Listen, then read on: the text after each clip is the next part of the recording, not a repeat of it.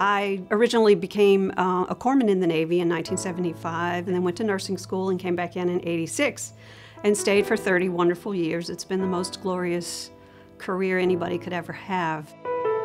One fateful day, Lieutenant Florence Cho, Lieutenant Frank Toner, and Lieutenant Carlos Linamontes and I decided that we would take a run and go around the perimeter of Camp Shaheen. We got about 3/4 of the way around when the Afghan soldier who was in the tower, who was supposed to be protecting us, came down out of the tower and he turned his AK-37 on us.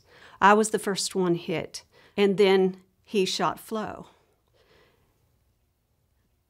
Frank Toner, the gentleman who I consider the hero, charged the shooter. As soon as he saw the shooter shoot me, Frank took 5 shots that were fatal. It was not my day to die, but it was my day to take a bullet for my country, I guess.